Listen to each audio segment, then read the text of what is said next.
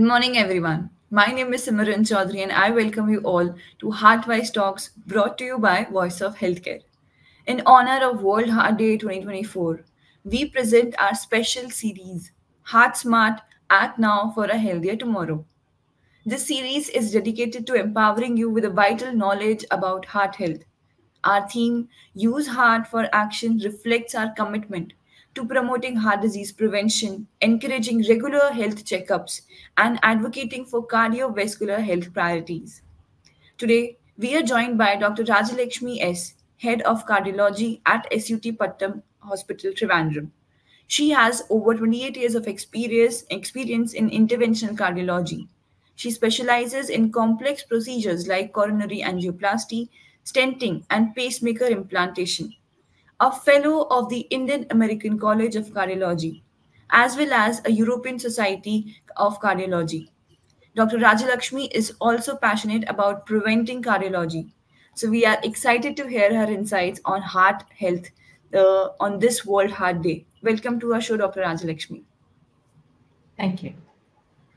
Ma'am, starting with, we would like to start by understanding cardiovascular risk factors. So could you start by explaining the most common cardiovascular risk factors that people should be aware of? Yeah, the risk factors are the factors which cause more incidence of cardiovascular diseases in people. Yeah, there are major risk factors as well as minor. The major risk factors, as you all may be aware, it is smoking, high blood pressure, diabetes, and high cholesterol levels in the blood.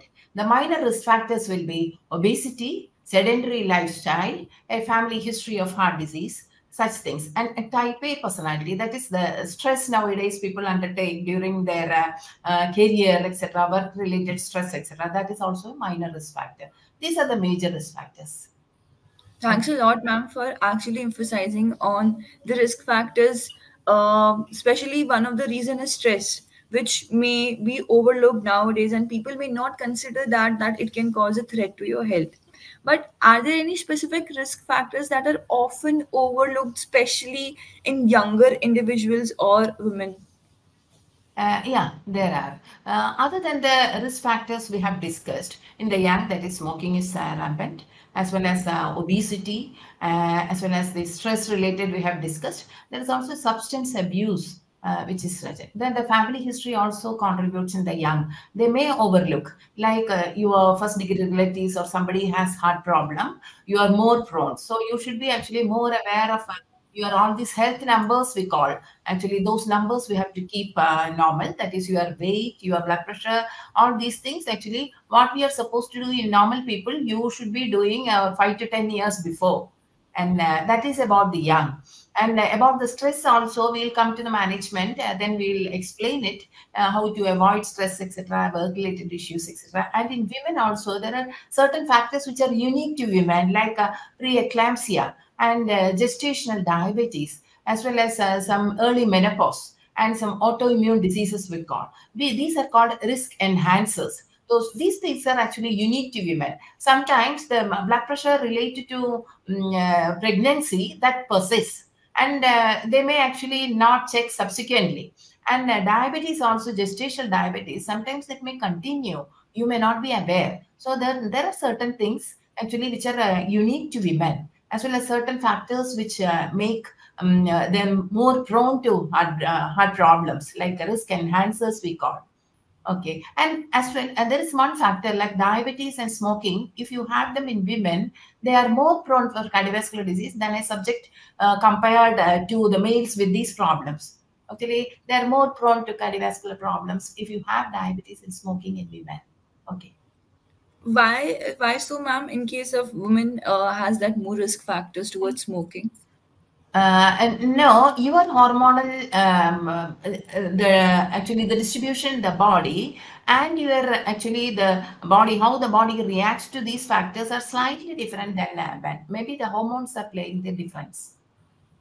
Thank you so much for answering that, ma'am. Moving on to actually recognizing the symptoms and seeking timely care, which is the utmost important. So many people delay seeking medical attention for heart-related issues. So what are the key symptoms that should prompt immediate care, and people should not delay that? Okay, you all know it is chest pain. Chest pain is the classical and common symptom. So to describe the yeah, what chest pain is, heart related, etc., we should have just an idea.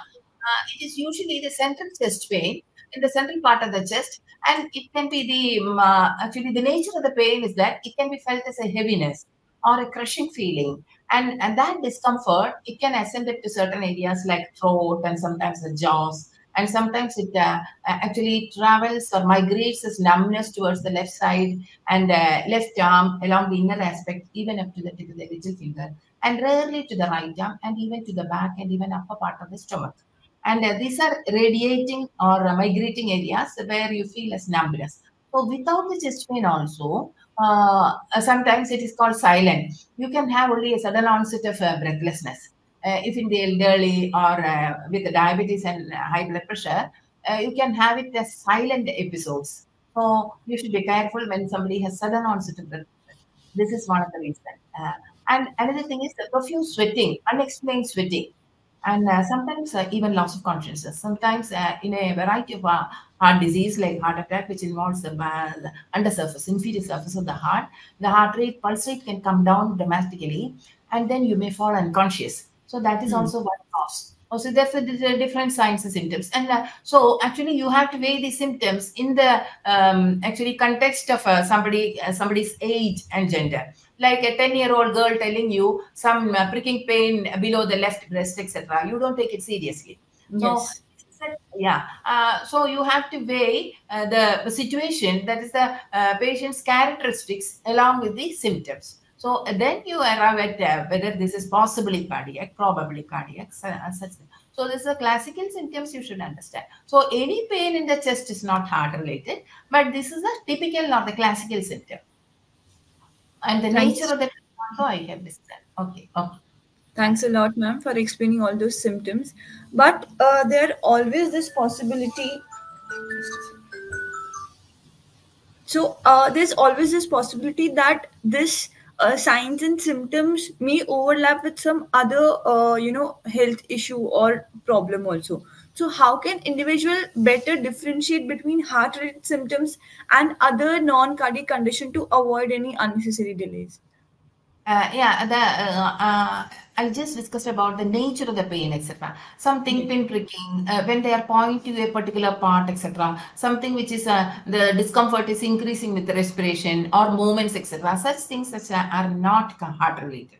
So it is a central actually chest discomfort and the nature I have described. Other than that, sometimes gas related. If it is related to your food intake when you are on empty stomach or when you are your symptoms in the upper tummy radiating to chest, etc. It is related to food intake. It could be possibly gastro related, maybe some acidity related. Sometimes, as I have told you, when they move their shoulders or arms, etc., the pain is changing, or with breath is increasing. Such things actually give the clue that it is not heart related. So everything need not come in the classical or the standard way. Sometimes in diabetes, all these things may not happen. It can just come silently also. So the common things, if you are aware, you can take medical help, further medical help. Thank you, ma'am. Ma'am, just to avoid any kind of all those symptoms. We are doing this podcast to spread awareness and we want people to take preventive care. So, to promote preventive measures and healthy lifestyle choices, what preventive measures do you recommend to reduce the risk of heart disease, especially in high stress environment where, the clock is clicking 24 hours, there's work pressure, there's family pressure, all those responsibilities on their shoulders. So how can they take care of their heart health amid all those things? Yeah, if you are smoking, you have to first and foremost is stop smoking.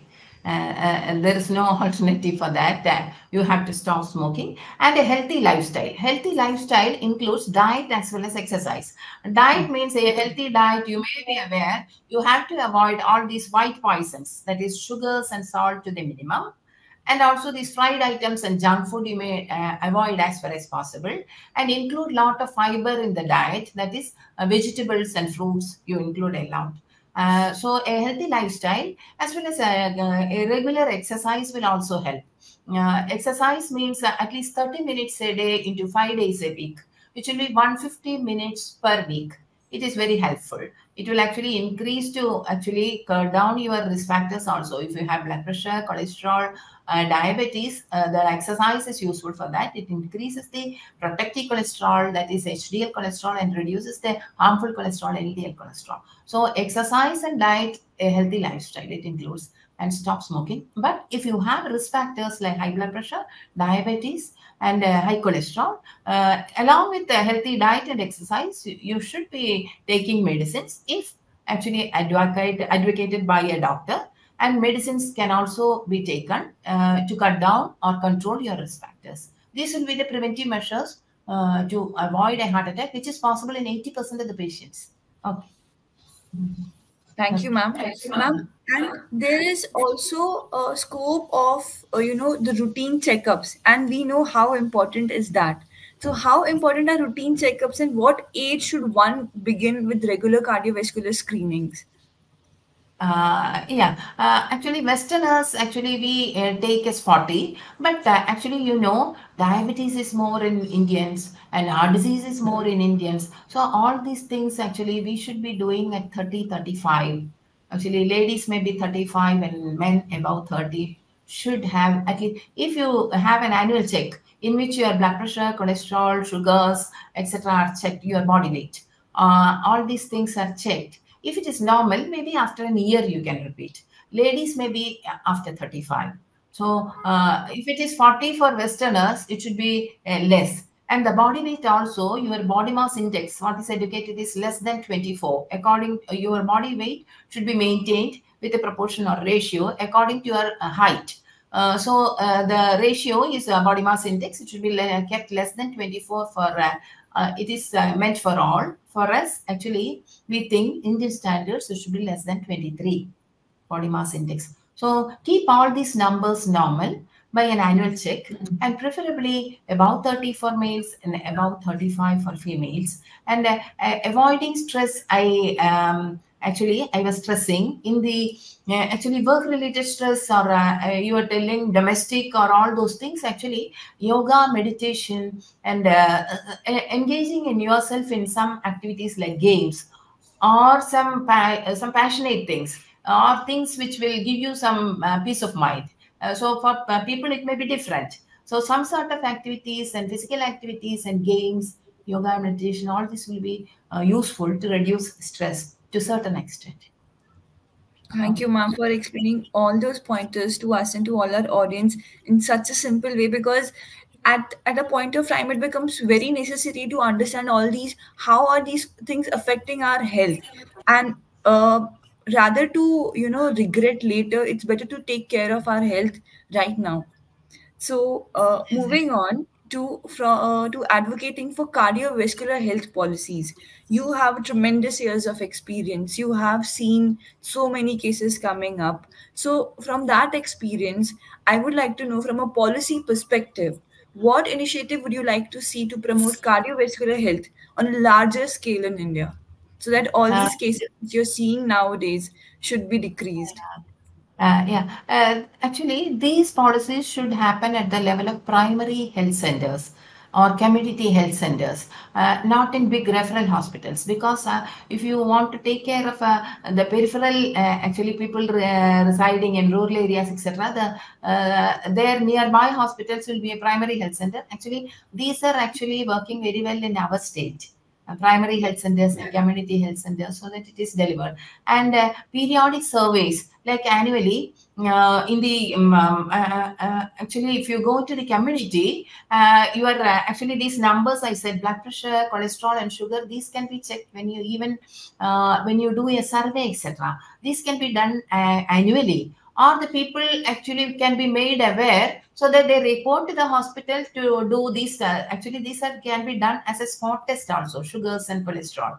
And taking blood pressure is not a big issue. So these things actually preventable things, and spreading the fact that smoking is also injurious to health.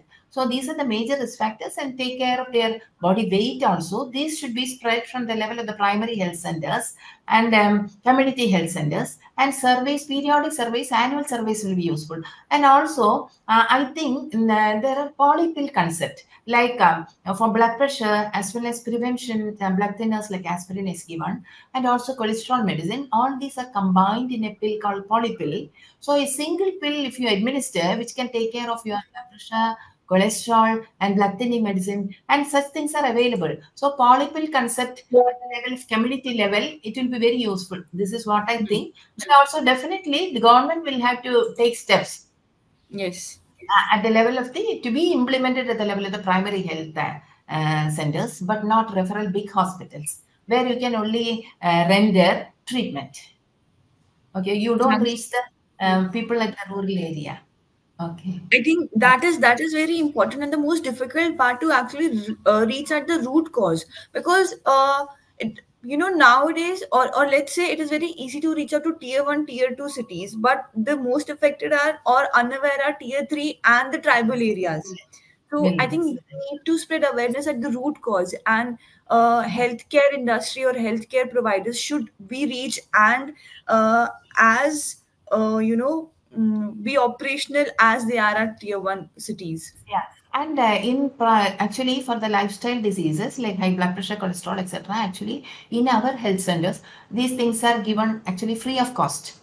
Oh, that's So that makes it more actually accessible to people. mm, If you prescribe a list of medicines, take all these things to avoid heart attack, nobody may be able to afford, and nobody will understand. So these things are provided at the root level, that is primary health centers, and this is happening. I think in Kerala, this is actually taken in a good way, I should yes. say. Yeah.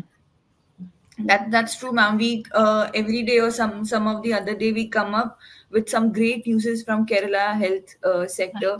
Some new policies has been made and policies has been revised. So I think we know how much of great work Kerala state is doing in terms of healthcare. A lot of importance is given to health policies and Yes, activities.